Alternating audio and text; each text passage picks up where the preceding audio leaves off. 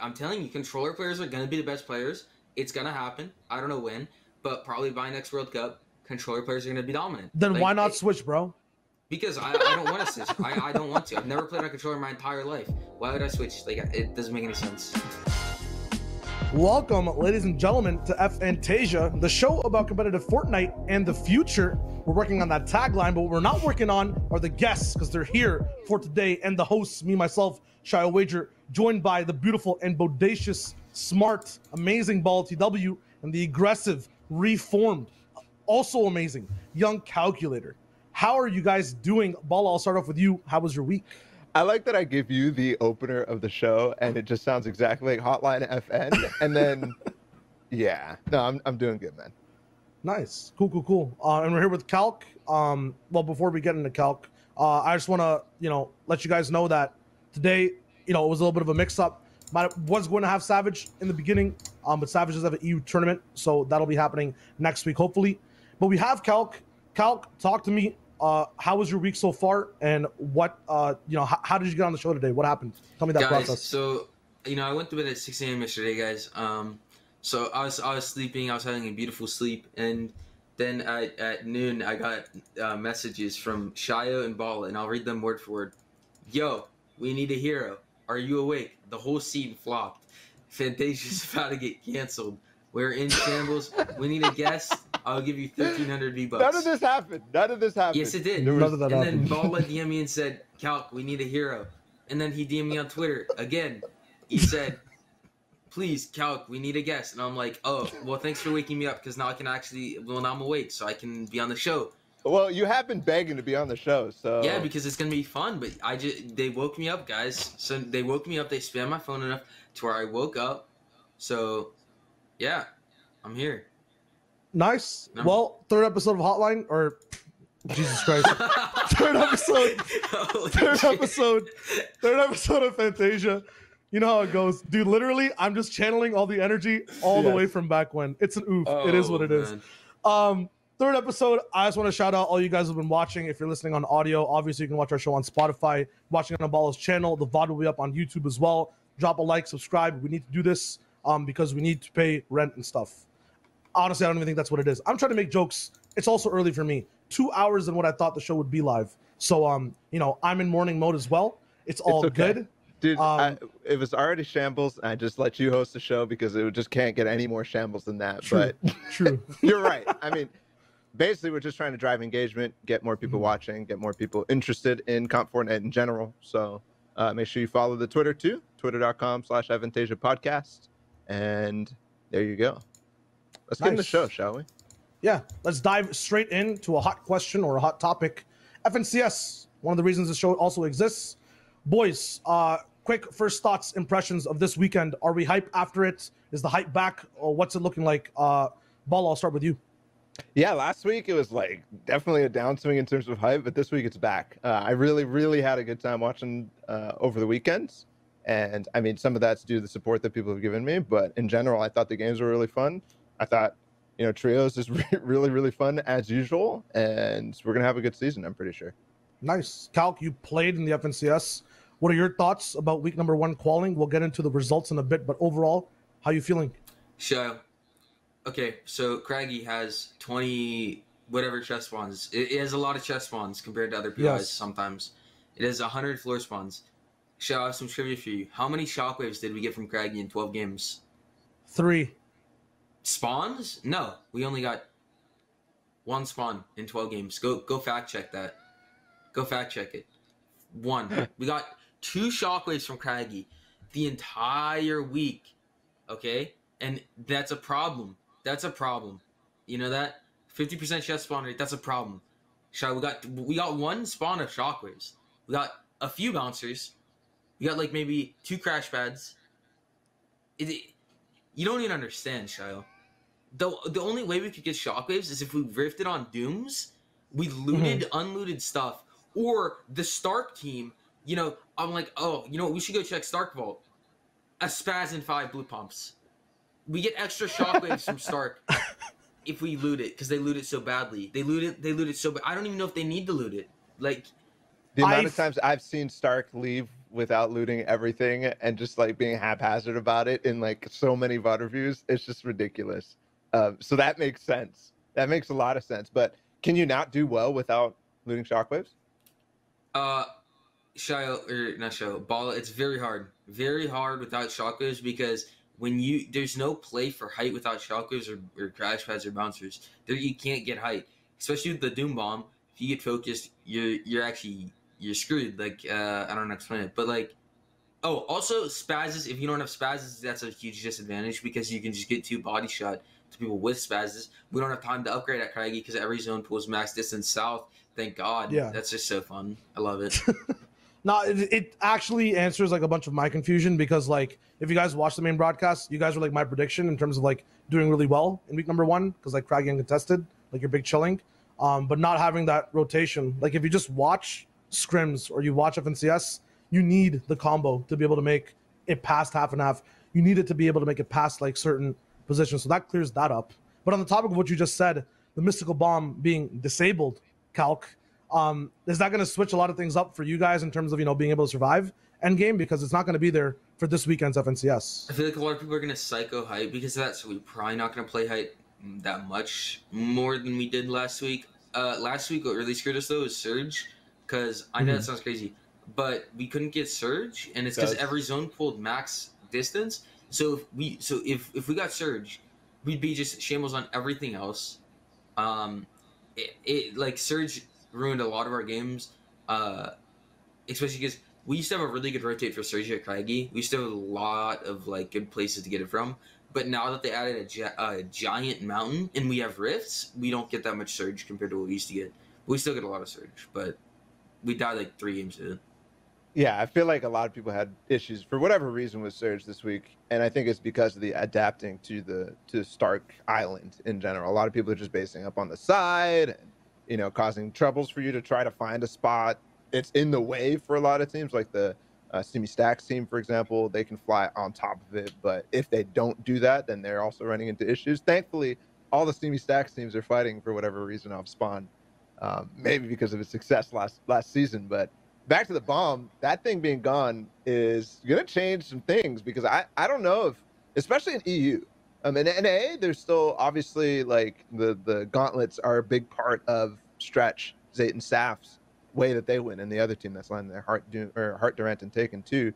But like without the bomb, all of a sudden there are teams who can play second height. There are teams who can retake height without having to worry about getting focused by the bomb, which was the biggest issue from that. And there are teams that can now hold height without the bomb if it's in play, or if Dooms is in play, you know? Yeah. And it also is like, these teams that are landing there now, are they as incentivized to continue to going for the vault? All right, so Mr. Savage, Benji, Lecce, are they going to be more incentivized now to do that disengage strat that they did? I think that changes a lot. And we'll have to see. I think there's a tournament going on right now, and then opens and stuff too. Agreed. The only thing that I would note for that whole thing is the fact that the gauntlets are still there. And even though the bomb is something that really shuts down people who are like second height, there is a possibility that things don't change too hard, especially for NA. Because I just from the majority of things that I watched, it was always like clicks or someone 46 stories all the way up in the air, raining down arcane gauntlet fire. So it'll be cool to see. Obviously, there's going to be changes. Obviously, there's, you know, one whole RPG, not in the game, that has an infinite use with a cooldown. We'll see the change there. Well, it's different than by the way, people don't realize what's good about it. It's the knockback. The knockback, explain. The bomb is like, it wastes a lot of mats, but it also does knockback, and it also does knockback through builds sometimes. But it does knockback, and that's what's good about it, because it'll fucking kill you instantly. Especially in tight constricted endgame zones, right? Yeah, it kills you instantly. I want you mentioned, I don't know why. RPGs. You're talking about like the difference between RPGs, but those are actually now back in comp 100%. I don't think they were in Arena before, but you can get them from Sharks, and you could always get them from Sharks at the beginning of the season. But there's more teams now like just realizing that if there's a gold shark, it most likely has an RPG in it. Did you guys see that clip? That was like the most ridiculous thing I've ever seen. Yeah. It was hilarious. Random RPG on height actually sounded like a war zone if you watch the clip with your eyes closed. Before moving on, I just want to like ask one last thing about like the start of FNCS, and we'll get into it a little bit as well. Did it feel like a proper round 3 for you guys overall? Like we have a few more weeks to come. There's finals after that as well. But what were the overall like round 3 feels? Did it feel like watching solos before or like squads before? Calc? Dude, I don't like the 2-day format. The 2-day format makes every game feel pointless. Like, what's the point of winning a game when it doesn't take you that much up in the standings at all? It feels so pointless. Like, why do we have a 2-day format? Who wants that? Like, it's so pointless. We'll get into it. We'll get into the 2-day. But Ballatw, feeling wise, for the first week, like, did it feel like we were in round 3? Yeah, I think so. I think we were. Okay. We were playing customs. The games were intense. There was a consistent story to follow throughout round 3 on both Saturday and Sunday. Saturday was definitely a little bit less, but in NA East, I certainly felt those vibes. In EU, I didn't, just because I think I was just doing a lot of different things that I wasn't so focused on the fact that it was finals. But I still felt that. And Sunday was really intense to me. But maybe that's just because I view it on a different lens than other people do. Yeah. Nice. Let's get into FNCS week 1 then. EU specifically. Now, Calc, I know you don't specifically or watch EU too hard, but we'll explain like the context of things. We can get your take on it. 4ZR Kazakhs and Nate winning out of Sweaty Sands uncontested. Now they might have the same thing as you, maybe no shockwaves, no mobility, but these guys not only won everything, but they did it starting the day on Saturday and then ending the day as well, all the way on Sunday. So, thoughts on that, because that is actually really impressive, and is being uncontested like that big of a deal? Because if so, I think at this point, I think everybody already knows how important being uncontested is. There's not enough spawns on the map. There's not enough loot on the map. They need to add more places, because being contested, you're never going to do good. So it's basically a death sentence. If you're contested, you're not going to do good. It's just how that is. But like, okay, say they also got like kind of cucked on shockwaves and crash pads. What was different between Kazakhs, Nate, and 4ZR, and then you guys at Craggy Calc? Because like, both uncontested, both coming from a god drop that has a lot of chests. Like, what's going on there? They have better surge routes. True. Like, okay. One part about being shambles and it pulling all the way south is that you can't get surge sometimes, and you'll get really shambles. And it's also not like we're perfect. We don't claim to be perfect. By the end of FNCS, we'll probably be really good.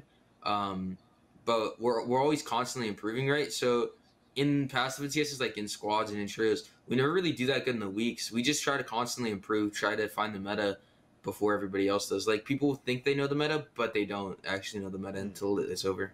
They definitely had easier routes, and they were pushing like far west away from zone many times, and just full on engaging and ending up wiping teams in some cases. That's how they got not only surge, but they also, it felt like they always had shockwaves in comparison to what you're saying. It definitely felt that way. I don't know how, because in my mind, the distance in terms of poles might be pretty similar, I think, between Sweaty and Craggy. I guess if it goes south, Sweaty is definitely easier, but they had a clear plan, and it was really good. My only concern is when they do get contested this coming weekend, if Janice, Sweeze, and Andalex end up coming back, because those guys, they will fight, and they fought multiple times, and it felt like Sweeze, Janice, and Andalex were actually the people who were doing better. They did better in the Amar Cup. They did better in warm-up, if I remember correctly. Maybe I'm wrong on that, but in any case, like, I don't see that team doing well if they're contested still, and I don't think they've actually earned that spot yet. They have like an advantage on the fight though, because these guys are now qualled for heats, and I know Janice, Sweeze, and Andalex probably off consistency might be as well, but if both these teams qual for a round 3, and we have one who literally has nothing to lose versus the other that's trying to set base up, it's over. Like, it's done. So it's literally 12 games of grief, right? Like, it's actually over for Janice. So that's my take on that. But it all relates back to like dude, you just leave in that case. No, like, you just straight up leave. But then that's what I'm saying. Then Kazakhs, Nate, and 4ZR just don't have any issues at Sweaty. Like, to me, that is just their spot now. Like, it's going to be so hard for any team that's not already qualified. I don't think we saw that. Like, we actually had that exact storyline in squads in EU with Mitro. Actually, very similar teams: Mitro, CR, Falconly, and Kinzel versus Andalex, Nate, and whatever. Like, all that. 4ZR, they were part of that. and there was the week 1, Mitra and them didn't qual, and FNTASIA won, or whatever it might have been. I don't remember the exact details, but in any case, they left, qualified, and then in heats and grand finals, they came back and fought, and it was shambles. Both teams failed. True. Because because you don't win a spot, right? The job's never done. Like, no matter what, we always have the egos to go back after it anyways, unless for some reason you get lucky and the other team claims another spot. But drops are really, like, there's not enough, so people... That's the good thing about being on established trades, because you have a spot, right? There's no other teams in NA who go craggy, who are tier 1, but in EU, people care a lot less about that kind of stuff, especially because in EU, they grief each other even though they're friends. It's weird. I don't know how to explain it. Like, they'll purposefully grief their friends if they know it's their friends. It's the weirdest thing ever. I don't know how to explain it. EU is really weird. I think that they also just compete, like they have that. I don't know. It is weird if you're comparing it to NA East, but I feel like the EU guys have better sense of a competitive drive rather than, not contesting because they're the friends, right? Because they are contesting because the spot is good. Contesting's just bad, though. Contesting's bad. Sure, but the whole point of contesting is to get a spot, right? Like, why would these good teams be doing it anyways if it's just bad overall? Because egos. Right. But so that's kind of what I'm saying. Like, there's no... I feel like EU is better in terms of, like, having no... What is it? Bias, I guess? No... Because what you're describing, in my mind, sounds like freaking cheating. Like... What do you mean? Sounds like because they're friends, you don't want to go do something to it, rather than... That's the spot that I want. No, because you're friends, you don't want to grief each other's tournaments because that's fucking stupid. Like, why would you contest your friends knowing it's your friends and just knowing that contesting is bad in general? Like, we wanted to fight Marzo W off spawn at Craggy, and he left the spot for Misty, and he caught us off guard one game because we didn't know he was gonna land there because we thought he gave it up, and he killed us one time because I threw. But besides that, he didn't land Craggy, and I don't know why he didn't land Craggy, but contesting you off spawn just isn't good. It's bad. We 100% agree with that. It's just there's a process to get something uncontested, right? There's never going to be a time where everybody's going uncontested because the map is just not big enough for that. So, like, having that bias in my mind, oh, this spot we're not going there because my friends are landing there. That sounds wrong compared to EU, where they're like, I want this spot, so let's go to this spot. Let's talk about that, though. Let's talk about what happens when someone actually has something uncontested. They're your friends, and then now you also can't get first, and you're at an uncontested spot, right? Let's talk about NA East. So I'll start it off with Bucky Kuro Kanata winning off everything, Slurpy Swamps, right? They're completely uncontested. I'm not sure how close you guys are, Calc, in general, but, in that sense of being uncontested, even with Booga, Avery, Jamper, when I was watching, I was just wondering, how is everyone else okay with these guys having first, but also okay with, like, everyone being uncontested? I'm not sure if I'm explaining this right, but it's like, you will not be able to win if there's certain spots on the map that are not getting contested, period. Regardless of if it's your friends or not. Like, in a certain way, it's scummy to say, but you need that, right? So it's, at least some other teams have a chance. Like, do you honestly think yourself, Calc, have a chance at winning from Craggy if Booga, Avery, Jamper get 12 games of Starks uncontested? No, but that doesn't really matter for us. Like, we know that some teams probably going to contest them, and if they don't, then who cares? Like, so be it. Like, hopefully some team who's fucking macroing goes and contests them and takes their leader game, so they die. But it's similar to Slurpee. Like, no good teams are going to contest them because it's just not... First of all, it ruins your practice. Second of all, it ruins your tournament. And third, they're good teams, so fighting them is going to be very difficult. And there's no other tier 1 teams who really want to do that. So, I don't know. Dude, I don't know. The way that NA East pros talk about off spawn makes me feel the game is broken, man. How? Because it's a situation where Booga, Jamper, and Avery are uncontested off spawn, and it's a foregone conclusion that they're going to win because they're uncontested at the best spot. It's the way that trios. It works. It's the way that POI works. I know, and isn't it freaking broken? If the POI was different and it wasn't a 50-50, I'm sure people would want to contest them. But it's 50-50. What about Slurpee then? So the And you say it's solution a is foregone just conclusion, but how is it possible that they land Stark in Ninja Battles 3 times and they get last place? They got uncontested Ninja Battles. And it's a completely different tournament, but I mean, I don't know. Well, you have to see, but okay. That gives me a little bit of, you know, of hope, of not hope, but a relief, because you're right. You still have to play the game, and the game isn't just early game. The game isn't just drop spots. Can I say something? The game is one. I'm sorry for interrupting you. Your It depends what you're gonna say. Your chat's making me lose brain cells. They're saying that it's like not good for competitive integrity that you're deciding on where to land because you're friends. You're not deciding on where you're landing because you're friends. You're deciding on where you're landing because you don't want to contest people because it ruins your game. Like what are you guys saying? It's not collusion. It's not ruining competitive integrity. I hope the competitive integrity of this game doesn't exist. This game's agree awful. with that. I agree with the fact that it's not what you're saying, but when you do frame it in ways like, oh, my friends are there, that in my mind is an issue that NA East has significant. That wasn't what I was talking about. I was talking about how in EU, if you're in first, so in a daily cup, Benji and CRR on NA before they were region locked, Benji and CRR pushed us because they knew it was us to kill us when they didn't have a chance of making money to grief our in game. That's what EU does. That's a different story. Okay, that's what EU does. That's completely different. Is there something you want to say about like EU versus NA?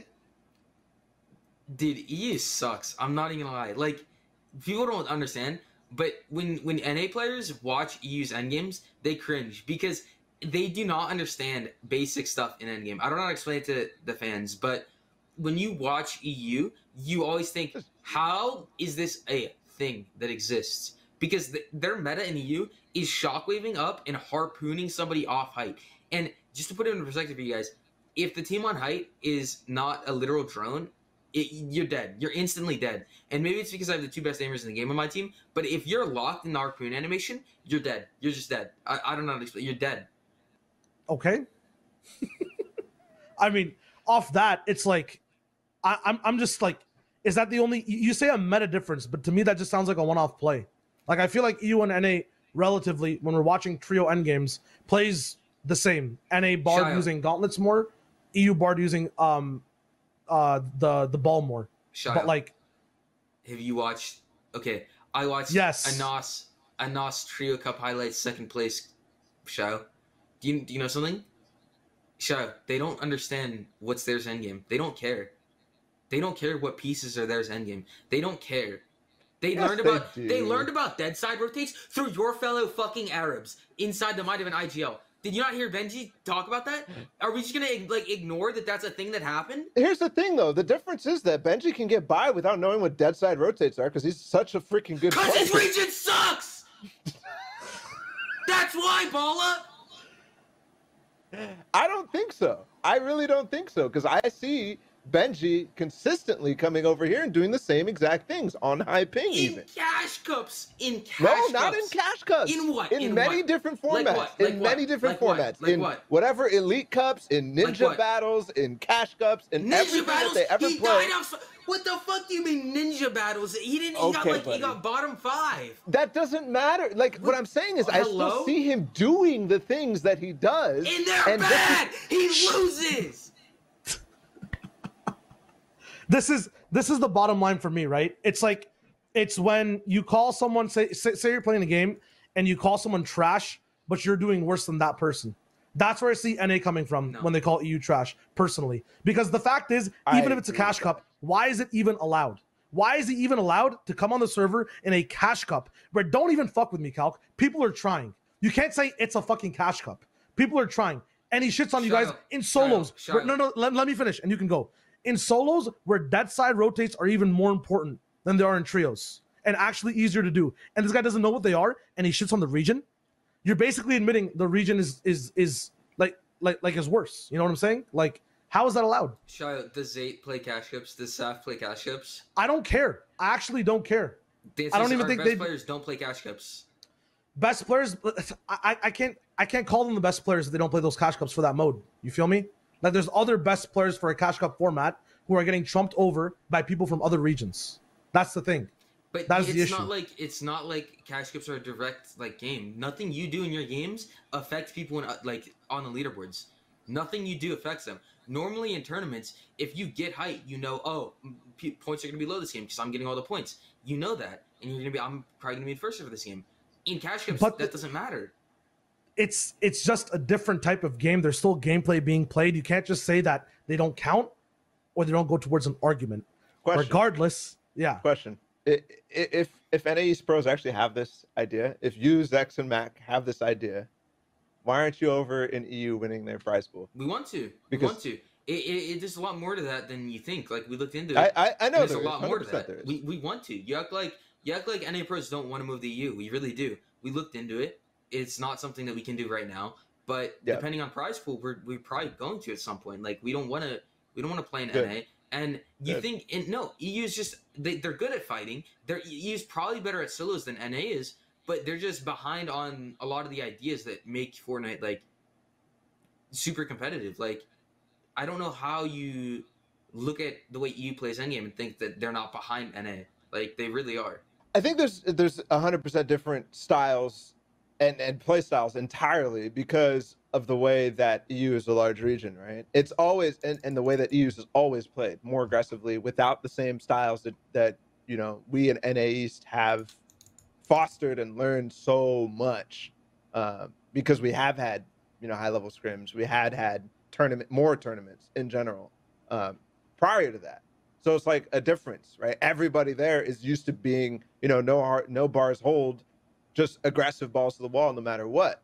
But when it comes to the actual like mechanics and fundamentals of winning an endgame, I don't see them being that far behind because the reality is that these high level concepts that you're talking about that apparently EU doesn't understand don't actually mean you're gonna win you're gonna be winning tournaments. Yes, right? You can't just.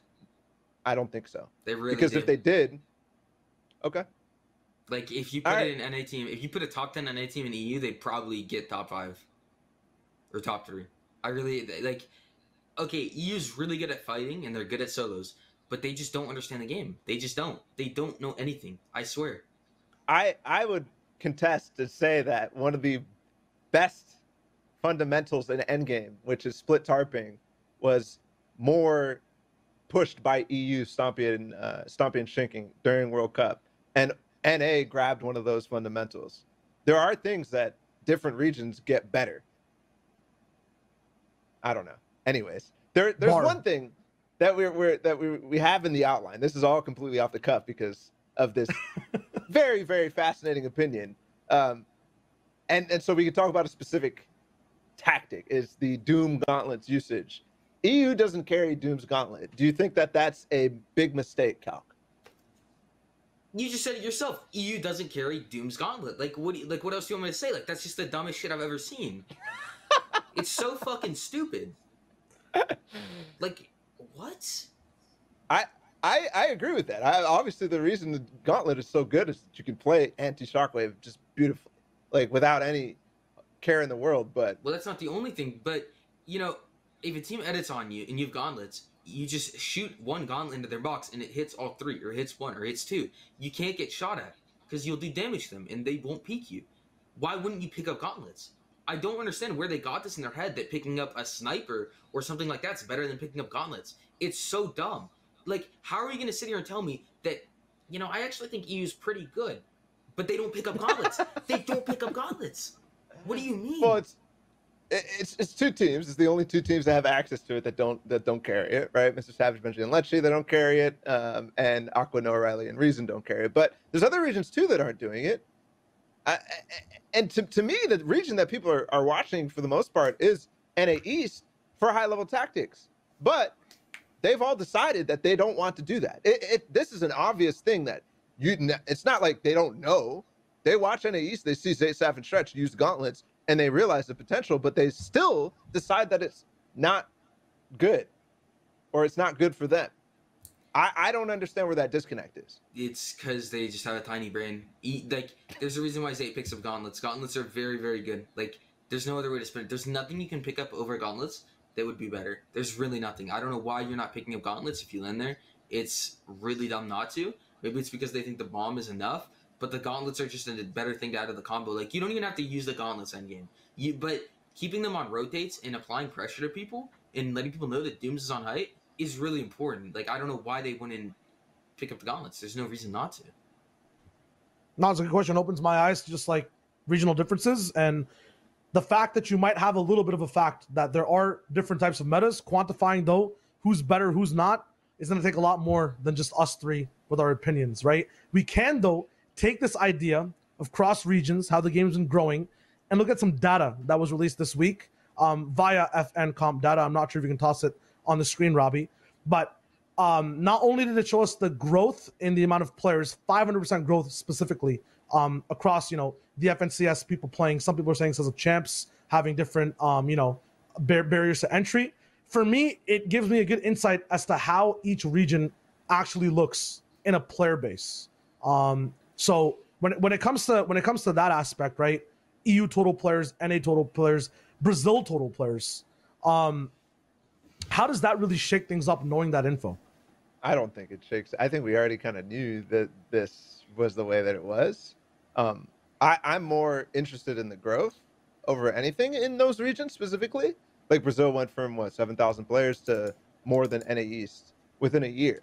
I don't know where that comes from. Yeah, I don't know where that comes from. Same thing with Middle East. Middle East has grown significantly since last season X, where they just released that region. So that obviously makes a little bit more sense. But yeah, I don't think knowing these numbers changes anything. We already knew EU was the biggest region, and we knew that there was certain things that are the way that they are in EU because of it. Things like having more better players, all those things that we kind of go with storyline wise. But I don't know if it changes my perception other than that. Does the player base get a little bit of a say into what region should be considered a major region then, as a follow-up? Like, shouldn't Brazil be considered to have the same, prize pools, the same amount of cup/opportunities comparatively to NA East, NA West? I don't think that the player base decides whether you're a major region or not. I think performance indicates that. So I don't think we're going to have any changes in what we consider the major regions until we get back to some sort of international tournament. Unless that doesn't happen in time.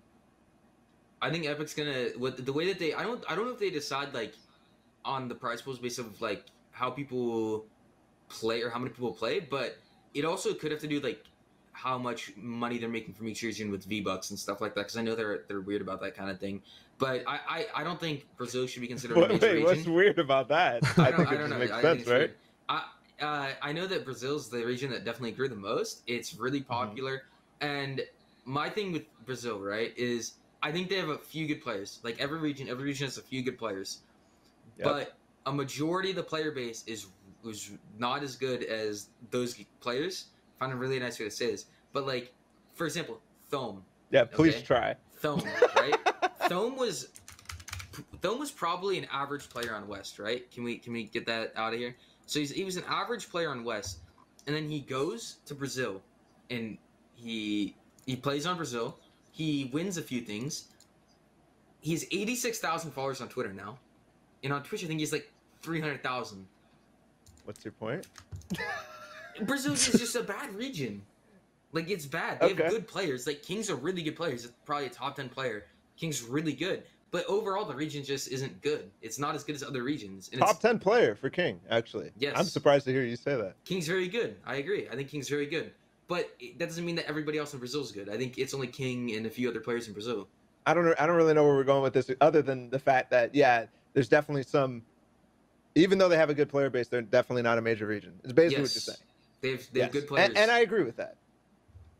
That's where I don't think we're going to see a shift in what we consider major regions. Whatever Epic thinks, obviously is different than what the community thinks, right? And maybe there'll be a shift in prize pool towards Brazil because there's a bigger player base in the future or whatever.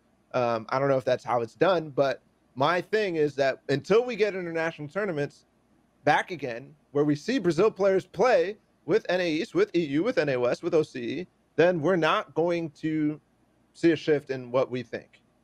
My thing is just if you have a region that has more numbers in total, it is just so odd to give that region a less of a chance, even if the competitive, drive is slightly smaller. It's just like it's a prickly thing to do, even if it is the right thing.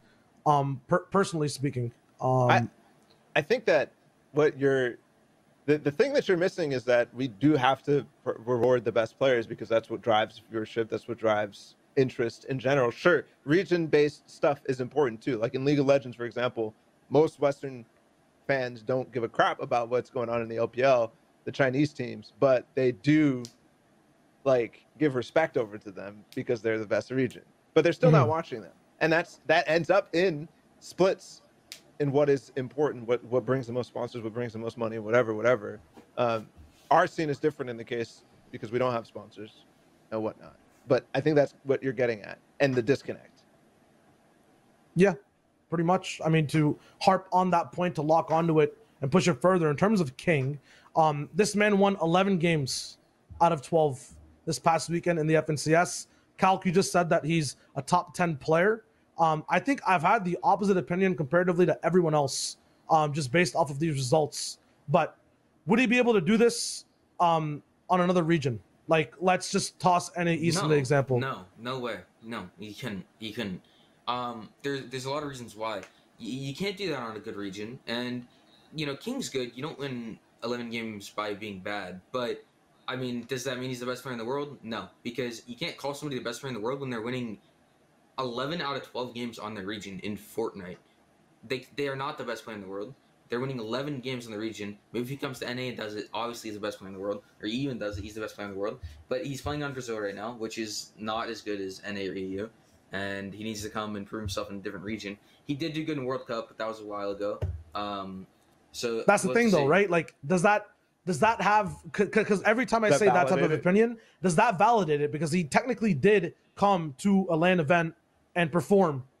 Okay, people can say it was solos or whatnot, but like, he literally shit. No, he didn't. On like some of the best players. So you forget. So a lot of people forget this, and I watched World Cup back, right? So I remember this. He didn't. If you watch his player feed, he did well in 2 games, and he died mid game or off spawn the other 4. But he played the format right, so he ended up getting 5th. Like, if you look at how he played, he wasn't even in the top 20. He might have been in the top 20, but he wasn't in the top 10 going into game 6. If you look at that, he wasn't. So he did really well the last game. That's why he ended up doing so well. I think he was maybe in top 10 or something. I'm not too sure. Yeah, definitely numbers. Top 10. He was there. I don't know. He was in 19. No, he wasn't. He stayed at 19 points for 3 games, Ballatw. Yeah.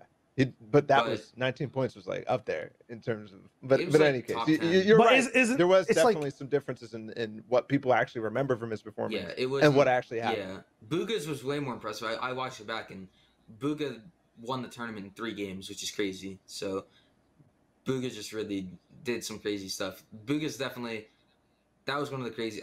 People don't realize how impressive that was from Booga. I really don't think so. My thing is just like, does it matter if, he wasn't there in a few end games if he played the format right? Like, isn't it all about playing the format right in a sense? Doesn't even matter if you're surviving game after game. Does that not like give him the title of respect of possibly being the best player, getting 12 and validating him on an international scale? I mean, I don't think you can, if you're not in any, like, I don't think anybody's, I don't like comparing players internationally before LAN events. Like, I think it's really hard to. I mean, our watch regions play, but that's all you can really do. Like, you can't actually see what they're going to do. It's hard to explain, but regions are really hard to, like, gauge and compare with each other. The only way that you can compare them is if you watch a lot of that region. And some things are not as good in other regions. Like, on NA, fighting's probably a bit worse. On EU, game knowledge is probably a little bit worse, and that's because NA's had scrims for a lot longer. But, it's really hard to compare regions internationally. Like, I think people try to do too much. Here's a shift. Yeah, I think I agree with you for the most part, but it is fun to kind of have these questions about, is it possible that Epic Whale is one of the best players in the world, right? Those types of questions, because we do have people who get put up on this pedestal, like Benji, like Savage, like Zayt, like Aqua, that people are always like, this is the best player in the world. So it's unfair to never consider other regions simply because they're another region.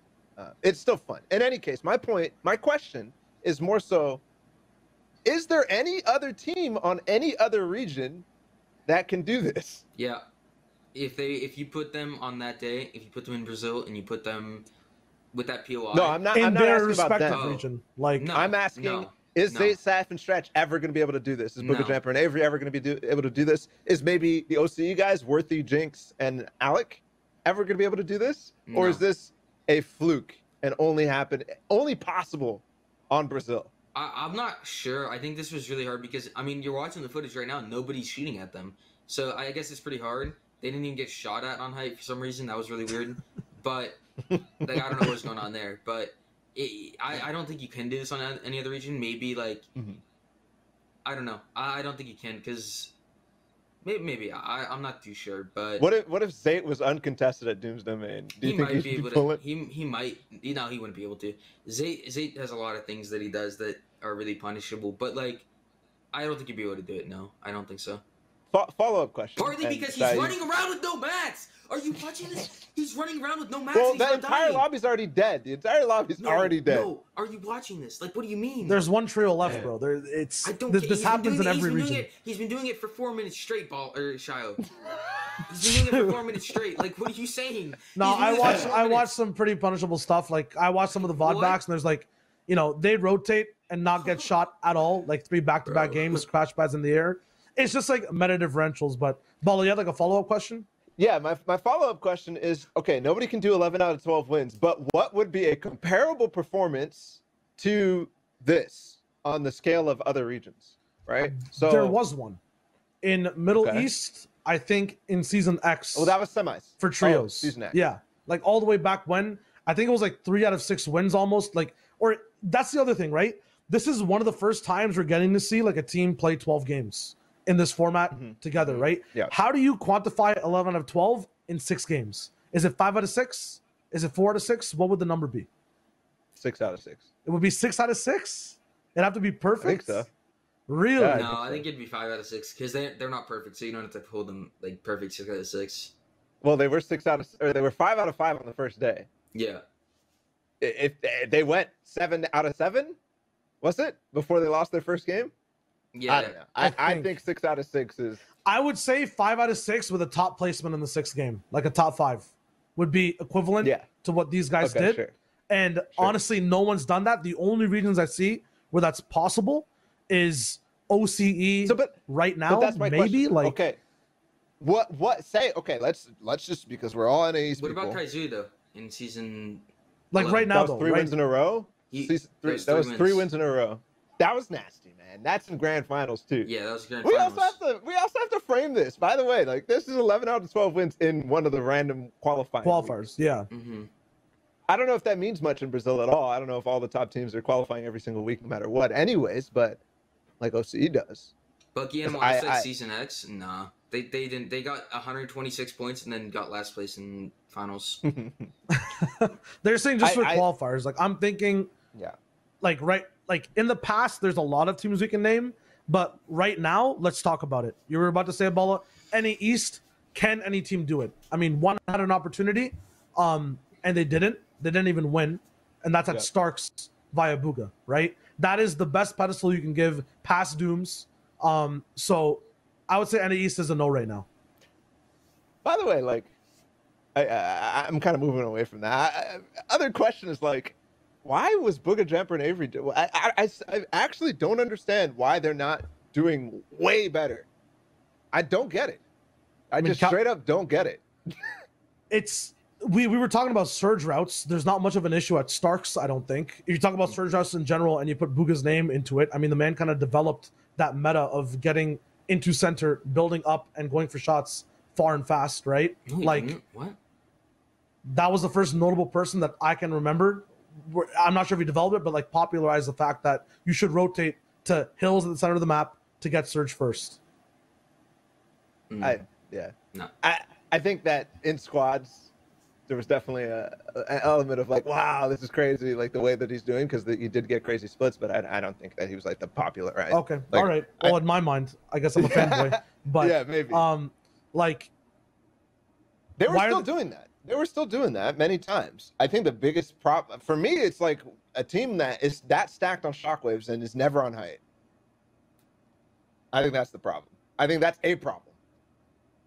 I mean, if we're talking about how Brazil went, I think one thing, and you know, versus other regions, The other issue is that they're not the only people that have 6 shockwaves and are ready to go for height, or 12.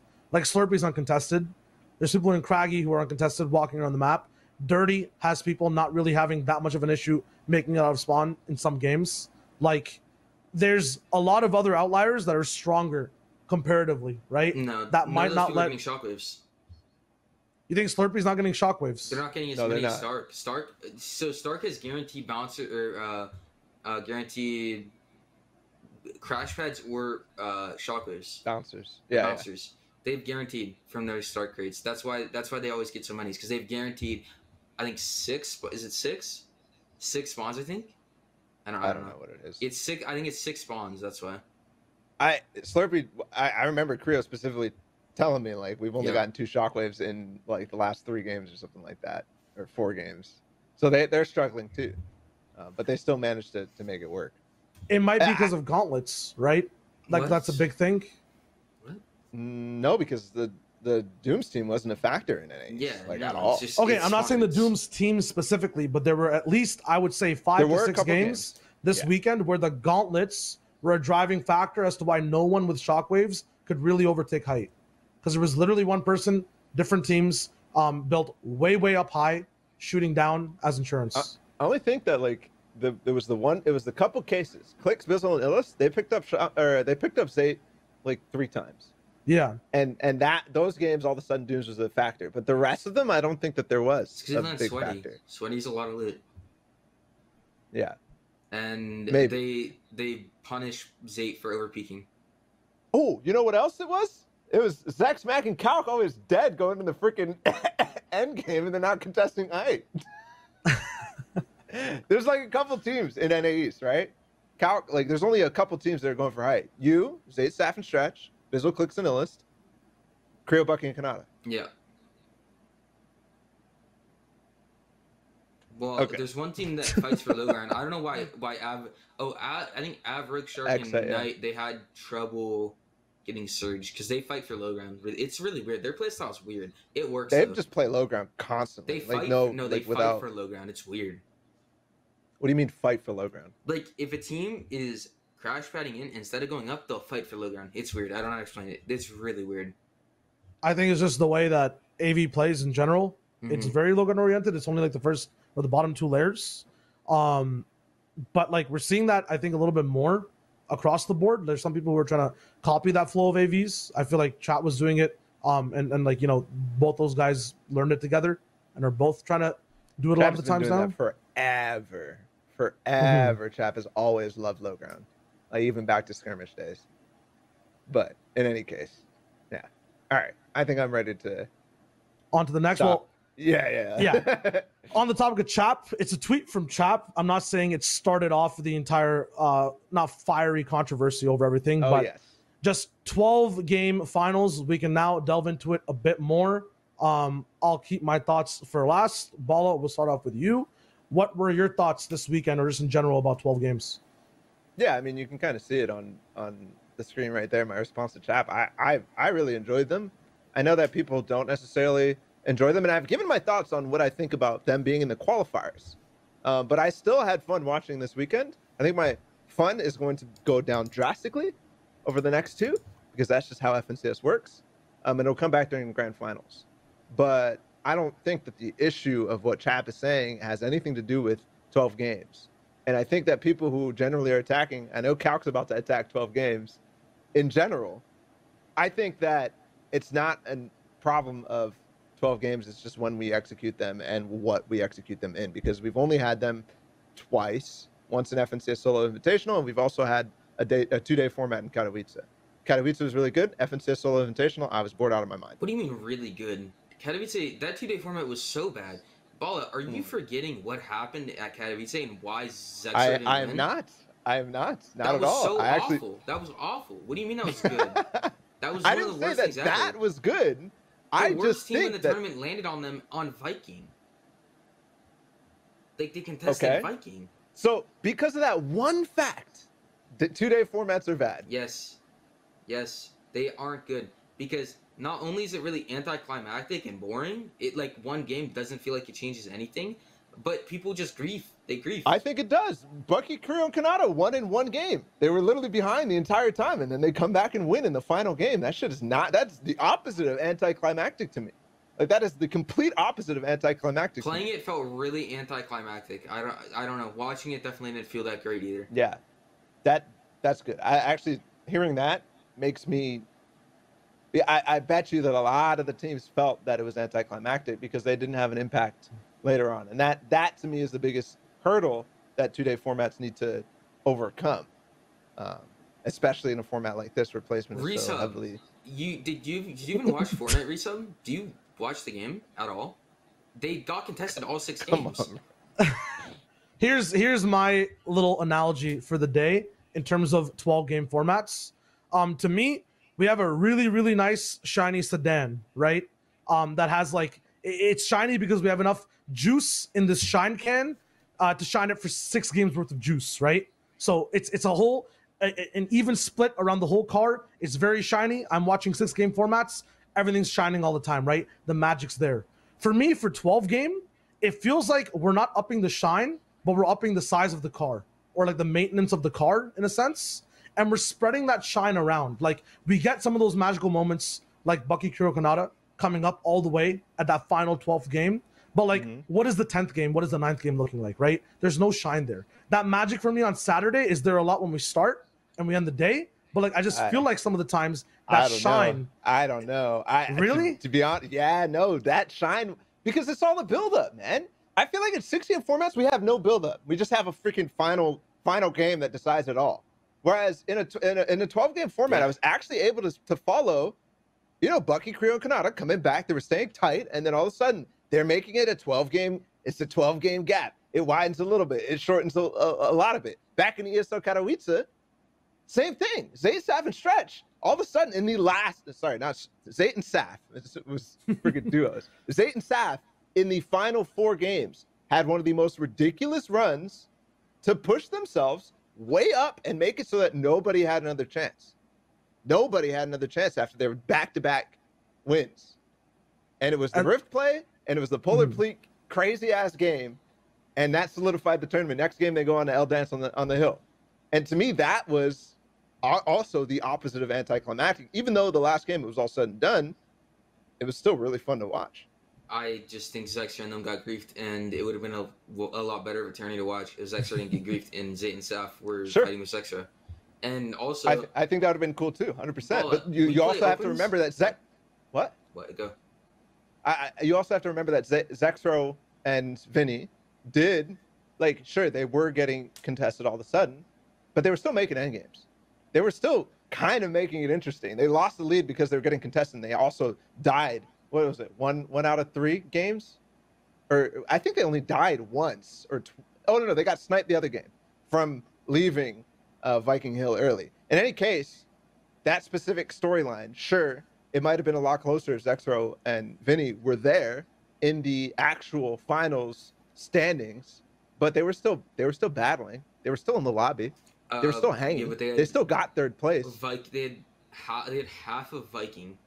My point is that it's not like they disappeared because they were getting contested. They were still there in the same lobby as Zayt and Saf. They definitely did disappear. Have you ever tried playing the game with Viking loot contested?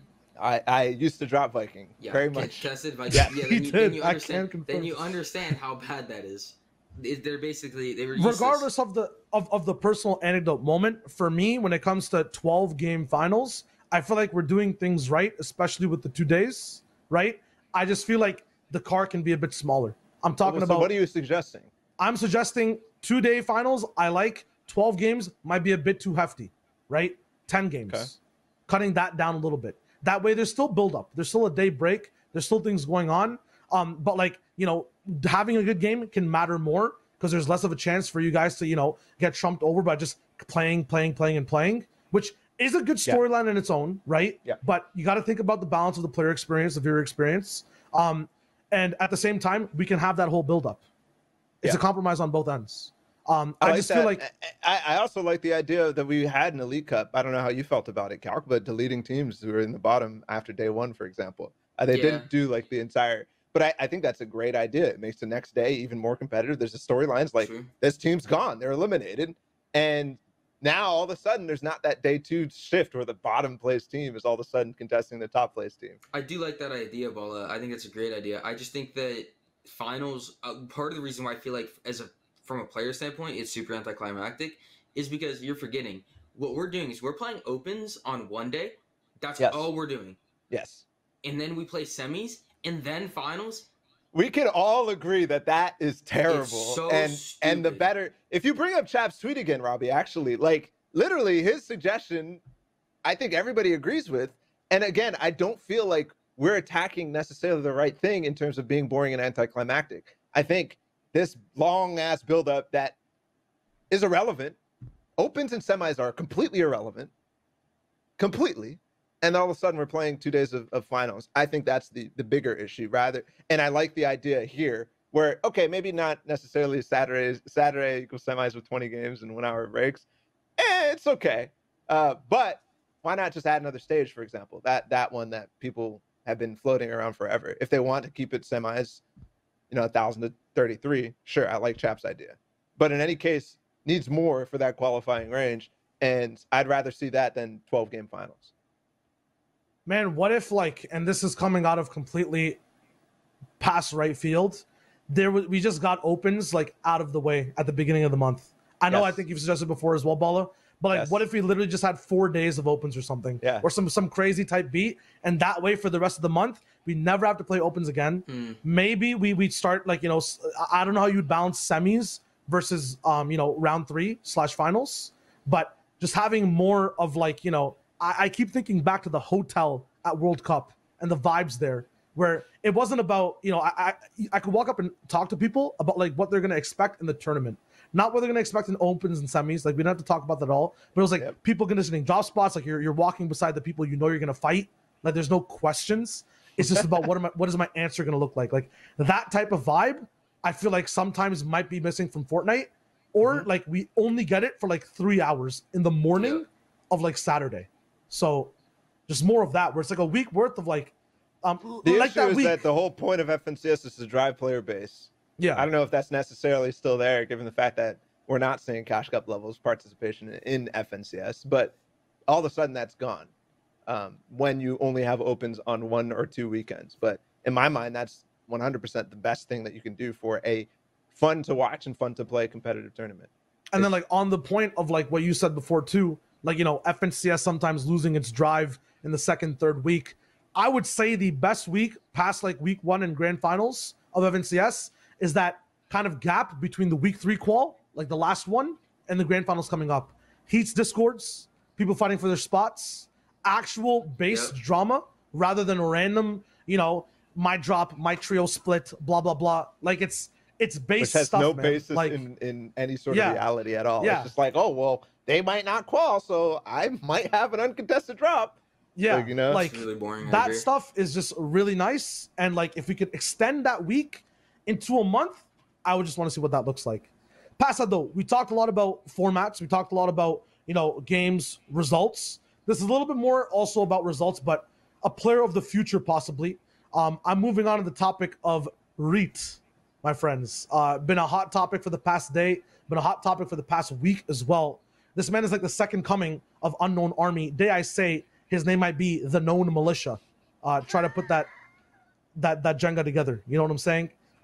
Talk of the town, Calc, player's perspective. What are your thoughts on the extra REIT? Have you ever noticed how every time there's a guy who W keys people and wins every fight, it's always a controller player? I knew that was coming right off the freaking bat. But controller now, Calc. Back in the day, I could get the hate. It doesn't matter, Shiloh. I'm telling you right now, in a year or 2 years, controller's going to be the dominating input, and keyboard players won't be able to compete because everybody's going to play like REIT, and you can't play like REIT on keyboard because you don't have 360 movement, you don't have consistent aim. Well, you have consistent aim, but you don't have aim assist, and aim assist no matter. I'm going to have to stop you right there, sir. I'm going to have to stop you right there in this drive because you started it incorrectly. You took a wrong turn. You said everyone's going to be able to play like REIT. Yes. I absolutely disagree. Yes. You need a certain type of personality and a certain type of headspace to be able to have the confidence to do what he does. There's no way someone can just play like REIT. Because I know there's a lot of people who have the capability to right now, but they don't have the personality or like the setup to be able to, like, from a physiological standpoint. Shio, I'm telling you right now that it doesn't matter if they think that they're the best, if they think that they can key everything. If you're fighting a controller player who can run into your box and run circles around you and you can't do anything about it while perfectly tracking you, you're fucked. You can't do anything about it. I'm just saying that they're rare and they're not going to become common. Yes, they will. I'm sorry. They're going to become common. They're going to become common. Dude, this is like the idea of that taken to perfection. You're saying everyone's going to get to perfection. I just don't see that as possible. No. There's people who are so capable right now in other departments, Calc, in terms of like end game sense, in terms of like just playing the game, who have not got to the most basic levels. Like, I'm not saying Reed's perfect, but it doesn't matter. It doesn't matter if Reed's perfect or not. Eventually, people are going to be able to play like him on controller. Eventually, people are going to realize how busted controller movement is. They're going to learn things, and controller's just going to be better. I mean, maybe I'm giving controller players too much credit here, but it's just better. It's better to play on controller than it is to play on keyboard. And it's you're gonna start seeing that a lot more in the future. I don't know. I feel like we're actually not seeing as many REITs, as many unknown armies right now. And obviously there's reasons for that, but back when Unknown was playing, all of a sudden we were seeing a lot of mini unknowns, variations on that, people trying and getting closer to where that was. But now I don't really see that. You have REIT, and you have all the other controller players. You have Coop, whatever, everybody else, Illust. These guys are fragging, but they're not REIT. And the difference between the two is that they're playing more of a smart game, more of a complete game, more of a, a competitive Fortnite winning mentality type game. Does that make sense? Your chat's telling me to just switch if controller's so good. Okay, ignore the chat. I don't give a crap about what the chat is saying. That's really funny, though. Is that not funny? Just switch, bro. Lol. Just switch. I don't want this to be a controller debate, so I'm not going to bring up the entire like switching or whatever. I want to talk about Reed himself, right? Because to me, I think Shia's on to something. You're saying it's not possible to do what he does on keyboard and mouse? It's not. He said it multiple times. Yeah. Who said it? Reed. Reed? Yeah. So is that because of 360 movement? Yep. And what is it about 360 movement that's making him so good? Because to me, it's not because he utilizes it more than anybody else. He utilizes aim assist 360 movement and the benefits of controller more than any other controller player. That's why he's also very good at piece control. He knows how to use his movement and he knows where to position his crosshair. He just knows all that stuff and he knows how to do it better than other controller players. I mean, you can't do what he does on keyboard. How come there are no keyboard and mouse players, regardless of 360 movement and stuff like that, who are utilizing movement to its greatest potential, who are utilizing pre-aim to its greatest? No, of course you can't. No, we can't use movement. Of course you can. Bro, it is... Ballatw, you don't understand. You can't move like a controller player. You can't. I'm not saying move like a controller player. I'm saying move to your greatest potential as a keyboard and mouse player. Yes, we are trying, but you won't be able to do it as well as Reed, because Reed's movement is way better. You can. So, okay, I guess if you just say you can't get as good as Reed, and we're trying to get as good as whatever on keyboard and mouse, I just don't see a player like that on keyboard and mouse at all. Yes. No good movement. You can't move. The only person I actually see it who's doing that is Unknown when he plays keyboard and mouse. And Mitra. What? It's to that. And Benji. Yeah, it's to the fact that even though it's the input, it's got to be like, this is primarily because of the player. I would say not the input. The input is 100% a strong weapon, but I think that the point that Ball was trying to like make / ask to YungCalc was like, who is like to the max potential of keyboard and mouse, right? Screw controller. Take Reed out of your mind, right? Who is the person who's doing the best in terms of box fighting and pushing kids and W King on M and K, mouse and keyboard? Like, who is it? Well, nobody touches Illust or Reed. That's just how it is. Like I can't say anybody else. I know no one's close, but who's at the top in terms of mouse and keyboard, right? Like examples. Probably Kanata, Clicks, Booga, people like that. True. Like Stretch. Can that compete / compare is like the follow up to that? No. at all. I mean, we kind of saw it Yeah. in the box fight tournament yesterday. No. True. Two And he was on high controller, ping, two too. controller players won a 2v2 tournament. Do you know why, Shao? Because Why? they use their movement better than anybody else. You don't understand how good 360 movement is. You just don't understand. I'm just saying that you have to be at a certain level personally to be able to utilize that movement. I'm not It's not saying like that he's not. I'm not saying that he's not. Reed's really no, good. no. I'm He's talking really about good. your point that like everyone is going to be at this. It's going to be common. Yes, they I will. just don't think that's true. I don't think that there's enough. Like it's that easy to pick up on even over time. Like I'm sorry. They will. I agree with Calc. With Calc, Like if I'm gonna try to drop all pretense of trying to keep this not input related, yeah. I agree with Calc. Everything is replicable. Everything. I'm Like sure he might have a different swagger right now, but give it 6 months. Give it 6 months, and all of a sudden, Yeah. especially as Reed is getting a different treatment in the pro community right now than Unknown did back when he was starting off. And Reed is going to be more visible right now than anybody was because there's a lot more eyes on the game right now for whatever reason, and specifically on players like Reed. I think that there are going to be people who are utilizing everything that they have to the fullest, exactly like Reed, and they'll bring even more. Yep. That evolution is going to continue. that's And scary, you can't do what man. Reed does on controller. So I'm telling you, controller players are going to be the best players. It's going to happen. I don't know when, but probably by next World Cup, controller players are going to be dominant. It's just what's going to happen. Then Like, why not switch, bro? Because I don't want to switch. I don't want to. I've never played on a controller in my entire life. People don't understand. I've never touched a controller in my entire life. I haven't touched a controller in 4 years. Why would I switch? Like, it doesn't make any sense. To be the best, I don't know, but No, but genuine question, don't you think that you should actually try to know what it is like to be on controller? What do you mean? Like to know what the 360 movement is like? No, we know how I know how they play and I know what it's like, but you can't replicate I it. don't think that you do if you've never touched a controller. Yes, you do. You can't replicate it. You can't. You can. It's not try about to. replicating. It's also about learning what the other input is. They just move playing like, so that faster. you could play different and counter it and play differently. That's true, but they move faster. I know people who do play on controller, but it's for fun. But no, controller players just move faster. They move quicker. They change directions faster than keyboard and mouse players. And I don't know. Like 360 movement and aim assist is just it's gonna make controller players better. Nothing anybody can do about it because whatever. But they're just gonna be the better players. It's gonna happen. Like I don't know. well, we'll see who's right in time, I guess. Like, you have a final thought on that? Yeah, not a bar, but Yeah. just one more question about Reed, and I'll pose. I think mostly to you, Shai. Do you think that Reed would drop a third place without Arab in his ear? Oh, actually, that's not even a final question. Let's actually talk about that for a sec. No, man. I feel like it is and Arab's my friend. A lot of the coaches that I have are this is not a shot at those people personally, right? I think coaching is dirty. I think it is so unfair, personally.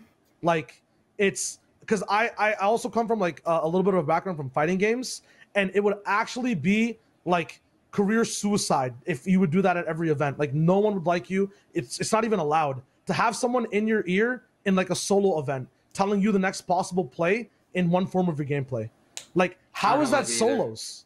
I don't like it either. I don't know why Epic ever said that that's allowed. I really don't like it. It's not even on that side of if it's allowed or not. I just personally, the whole idea of it for me is like, and I've done it at some times too, right? Because it's you got to get the experience, and like you're not doing anything. Like, it's really easy to do, which is the other thing. But it's like, man, it is actually so unfair. Like, when you think about it, if you're playing by yourself and there's someone else with like Arab in their ear, if Clix is playing with Bizzle in his ear, like at that point you are like anime reference here, but you're like a complete genin facing like a Hokage for no reason. Like, it's actually like you're a soldier facing someone who has like 14 years of experience in the battlefield in a place that's like literally just meant for soldiers.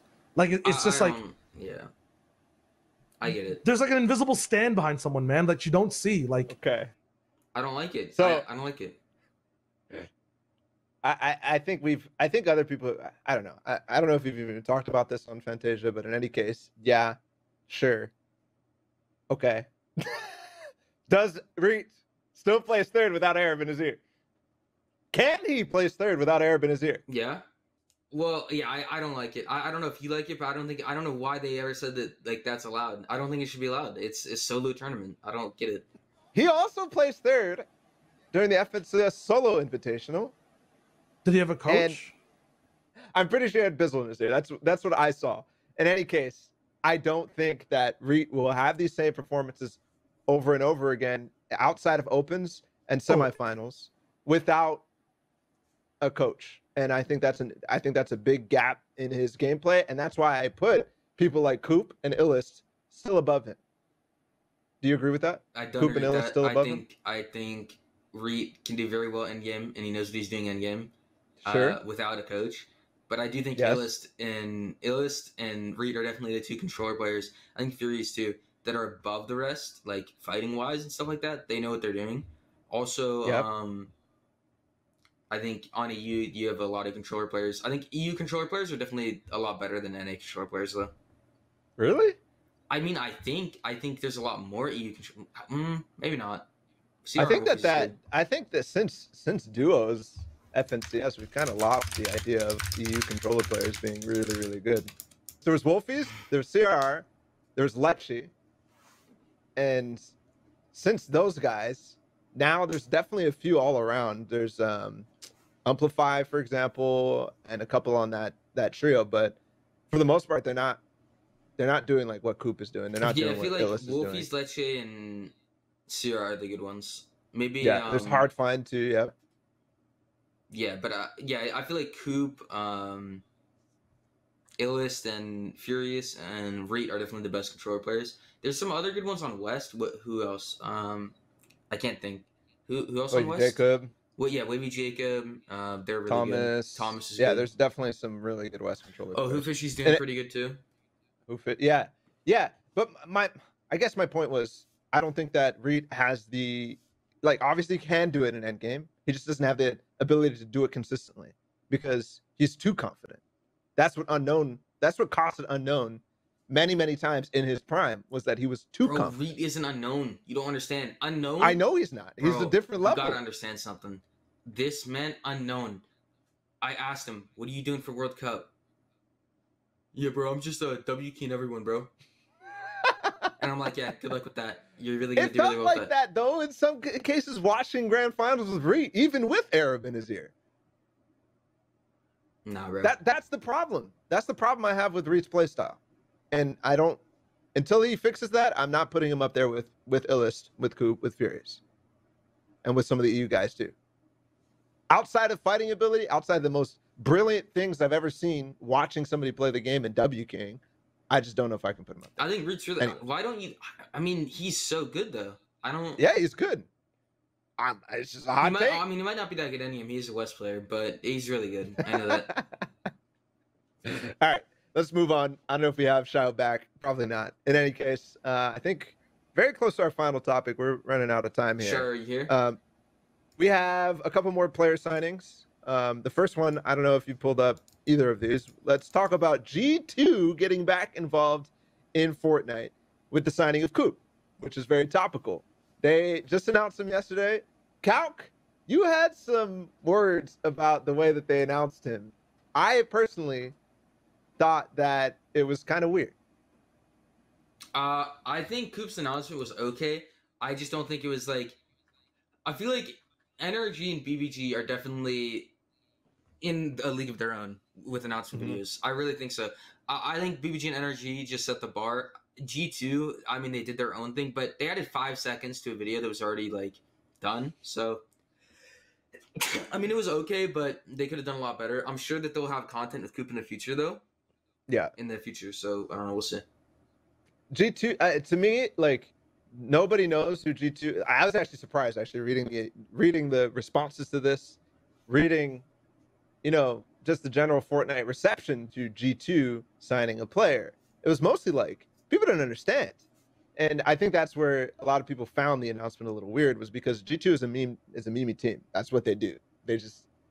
They don't necessarily care. It's all weird stuff constantly, and it's hilarious. And that's why we like G2. But it's like not really introducing themselves to the Fortnite scene in a level that I guess BBG introduced you guys. I just think G2 should have. Well, I think Cube might not have as big of a personality though as like. I mean, he does. I don't know. They could have utilized it a lot better. They also only signed one player. They don't have any other signings, which is really weird to me. I don't know why they didn't sign a full roster. Maybe it's because they don't like the other free agents right now. But they could sign people like Acorn or people like that. So I don't know. Do you think that starting with Coop is a solid place? I think Coop it's a pretty good back place to start. Yeah, I think it's pretty decent. Nice. Okay. I just think a lot I don't of people really have much just because their agency. I mean, like I don't like what like Cloud9 signed Frisk because he's on Evolve. That's the only reason Frisk got signed. I don't know. That's literally the only reason he got signed. I don't know what Cloud9's doing. That's really weird. I know players in the roster don't like that either. We've talked a lot about Cloud, I think, in the last 2 episodes because they signed multiple people and then Chap, and then we've talked about it both episodes. But yeah, that's interesting. New facts. But in any case, I don't really have much more to say about G2 Coop unless you know. But there's also TNA signed Haji, they signed Day, and they signed Miro. And all of a sudden, this team has a lot of comp players. Now they have Till, they have Reverse 2K, they have these guys too. And they have a full TNA roster in trios as well. That, to me, is very interesting. Reverse 2K, Day, and Miro. I think Reverse 2K is a good pickup. Or I don't know about Miro, but Day's a decent pickup. I don't know. Haji, I'm not sure about that. I mean, I guess they got what players they could get, but I don't know. It's a weird branding. It's a really weird branding. I don't know. What do you think? I still think I actually think next episode I'm gonna look into maybe talking to one of the guys and bringing him on just to talk about the team in general.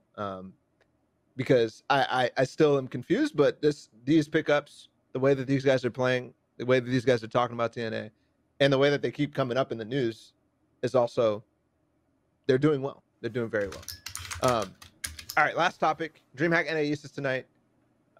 You're playing. You made semis, right? Come on, please say you made semis. Balla. Balla. What happened, Calc? You used to be the guy that would qualify for everything. I do qualify for everything, Balla. But I had a particularly bad day. I don't know how to explain it, Balla. Have you ever had an off day? Yes, many times. Okay. So I have off days literally every day. I'll do a comparison. Yeah. So back in World Cup, I qualified for every single week, right? It was top 1500. I qualified for every single week. It's different now because I guess I had the worst off day I've ever had. I had a really bad day. I don't know why. I woke up. I couldn't think. My brain was foggy. I couldn't see. It was like I had a blind spot in my eye, Balla. Have you ever had a blind spot, Balla? No. Okay, well, I had a blind spot. I had a headache. I don't think that sounds really bad. I had a headache, and I couldn't see out a part of my eye, and then I just played really bad too. So I couldn't see out a part of my eye. I played really bad, so I didn't qualify. But I can't see out a part of my eye. What was I supposed to do? What is that, genetics? And my head hurt.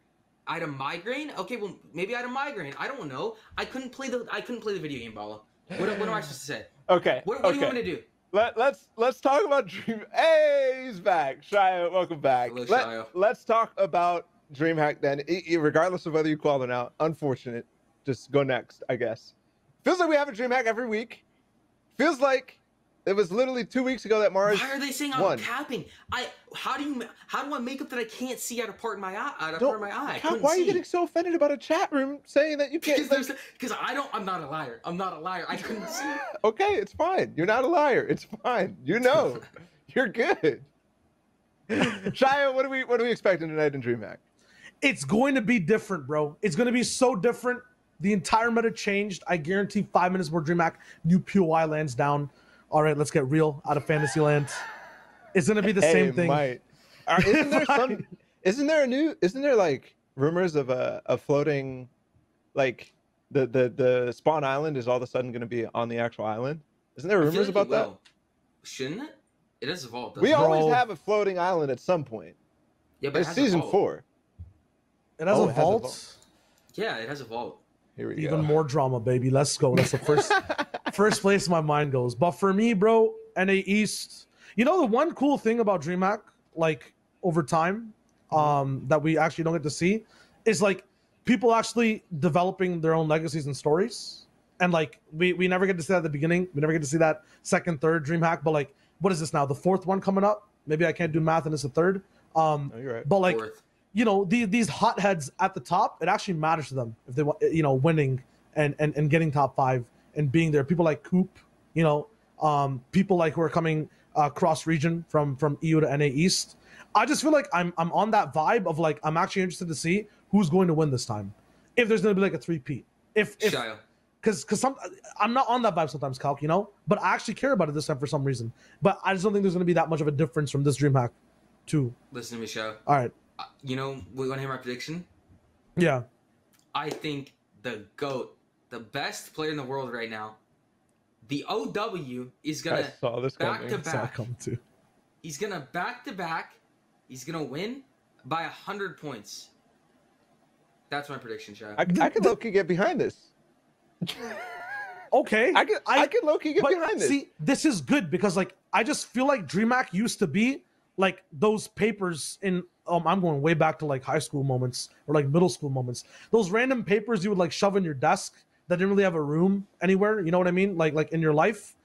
That's what was happening month to month. Like, okay, another assignment. Like, let me do it and put it to the side or whatever. Now okay, it's like why? Now I have like an organized binder. Like I don't know why it was like that before. Because we have FNTS? Yes, it's why. I think it's because we have FNTS. It has to be. But I don't know. I'm looking forward to these guys and who's going to win. I did not feel that way in September for NAE specifically. I feel like I always cared about West because there's always been a fight at the top and they're all friends and they banter with each other. And you've casted more grand finals in West. And I've cast some more West grand finals, baby. Yes, sir. But I feel that way about EU because like there's a whole ton of fandom on EU. But every time NAEs comes up, there's like drama. It's just that now it's just like all this drama or like whatever it is in this one binder. I can quantify it, I can look at it, and I can follow it like from time to time. I didn't feel that way before. Maybe it's because like FNCS is a thing and now this is something completely different. You know, in the past it was like we have a DreamHack solos. Now there's an FNCS solos. There's nothing really different about it. All the sheets look the same. It's all multiple choice. But FNCS to me is like long answer and DreamHack is like multiple choice now. Like I see the difference and I'm down to circle some C's, baby. Like let's get it done. You know what I'm saying? Can like we make some predictions for next year? Like, what do you think is going to happen? Do you think we're going to have anything else this year? What about next year? What do you think, Shao? My prediction for December for DreamHack is that it won't be solos. No. Bold prediction. No, it's going to be solos. Really? It's going to be solos. No. Really? Yeah, it's going to be solos. Yeah. Man, I just have a feeling They that already said 6 months of solos, and the Epic specifically doesn't change things like that. Yeah. Has there ever been a tournament that's changed what it's going to be? Nope. Or not even what it's going to be, but even a format. Like, there's literally been nothing changed about tournaments after they've been announced. That's changed. Dude, what do you guys think? Do you think there's going to be another FNCS this year, next year, or do you think it's going to go straight into World Cup? What do you think is going to happen? Not going to go straight into World Cup. I think World Cup is going to be like maybe even 2022, who knows, with the way the world is, right? Yeah. Or maybe late 2021. But past that, like for DreamHack specifically, next year, I don't know, man. I feel like later we're not going to get in. I think next year we might see some differences in DreamHack modes. I think so. But we're still going to have it month to month. What's the winter looking like, Ballatw? They're wildly successful. What is the winter looking like? I don't know, maybe console World Cup. I bet they will have a console World Cup. I feel like a winter royale. They're not going to have a console World Cup. No, they're going to have a console World Cup. I'm actually off of that wave. I thought it was going in that direction, but I'm off of that wave. I don't think it's going to happen. Guys, Ballatw is saying that he has inside information, and now that he doesn't work for Epic once anymore, again, to leak. Wrong person to be saying that about. He's leaking. I would expect some type of like fun event for the winter. That's not an FNCS. Yes. Winter Royale. Personally. Yeah, Winter Royale. Yeah. Winter Royale or something. Didn't we have both last year in December? Yeah, we did. Yeah, we did. In December.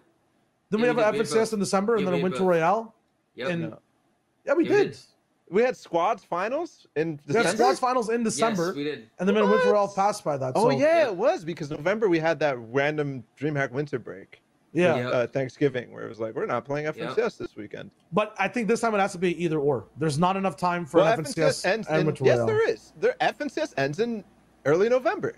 Yeah, but there has to be like a month of downtime in between FNCS. But the season doesn't start until December. Yeah. There's season starts December? Yeah, there's no FNCS. No new FNCS until January, at least. But I feel like there'll be some fun type events. I don't know what they're going to be. But all LTM, bro. All Marvel Knockout. I'm down. Did you play Marvel Knockout, Calc? No. Why? Why would we? It's for a free skin. What was the $1 million thing about then? Like, what was November 21st. November 21st. Okay, so that's what it is. Yeah, we're grinding for that, by the way. Well, you're not gonna do well if you didn't play Knockout. I'm just saying. You gotta start grinding now. No, but it's the same practice. EU was over you guys. EU was playing freaking Marvel Knockout left and right. All the pros were at the top of the leaderboard. And they was just playing pro scrims. Like, what is pro scrims? You know what's funny, Ballatw? When there's a $1 million tournament coming up, man. EU's using arcane gauntlets in Marvel Knockout, and NA's not even playing it, and they're not using the gauntlets, man. It's just two different metas. So EU has to be better, bro. It's ridiculous. It's a true story, actually. All right, I think that's a wrap. Yeah, that's a wrap. That's the end of the show, guys. Final thoughts. Usually I'm asked them, but I'll start off with YungCalc. Final thoughts about anything in general. What's DreamHack looking like? Shout out your socials. Thank you for being on the show. Thank you for being on the show. There you go. And thank you for waking up early, man. Actually, mad appreciation. Thanks for waking me up. I'm gonna go back to sleep soon. But BBG is revealing their new logo at 5 p.m. today, so I just would like to say that. So yes, I hope everybody's excited. Nice. I literally don't care. I'm sorry. Yeah. It's a BBG logo. Ballatw, shut up. Okay. It's a logo, bro. It's a logo. If it was like... What else do you want me to say? Go follow my Twitter. I don't care. I want to go to sleep, Ballatw. All right, yeah. Dude, thank you so much for coming on. You saved our asses. Guys, please follow the podcast, Spotify, Apple Podcasts, Stitcher, Google Podcasts now as well. And the VOD will be up on YouTube too. So, close it off. Yeah. Yo, with that being said, FNTASIA, man, crazy place. You never know what happens. Still working on taglines and stuff. Tune in next time. Shout out your Ballatw W Calculator. Yeet signing out. Yeet, peace.